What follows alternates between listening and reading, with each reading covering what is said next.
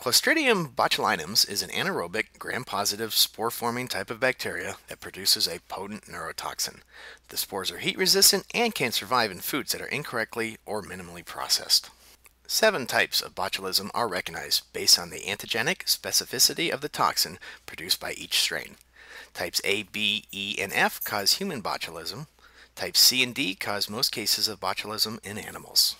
Type G has been isolated from soil, but no outbreaks involving it have been recognized.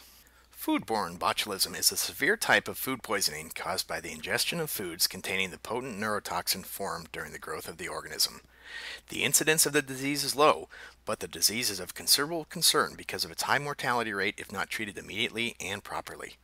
Most of the 10 to 30 outbreaks that are reported annually in the United States are associated with inadequately processed home canned foods, but occasionally commercially produced foods have been involved in outbreaks.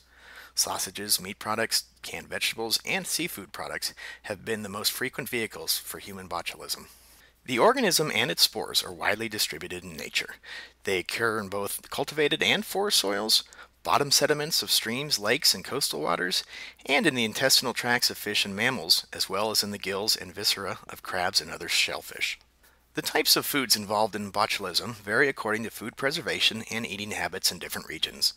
Any food that is conducive to outgrowth and toxin production, that when processed allows spore survival, and is not subsequently heated before consumption, can be associated with botulism. Almost any type of food that is not very acidic can support growth and toxin production.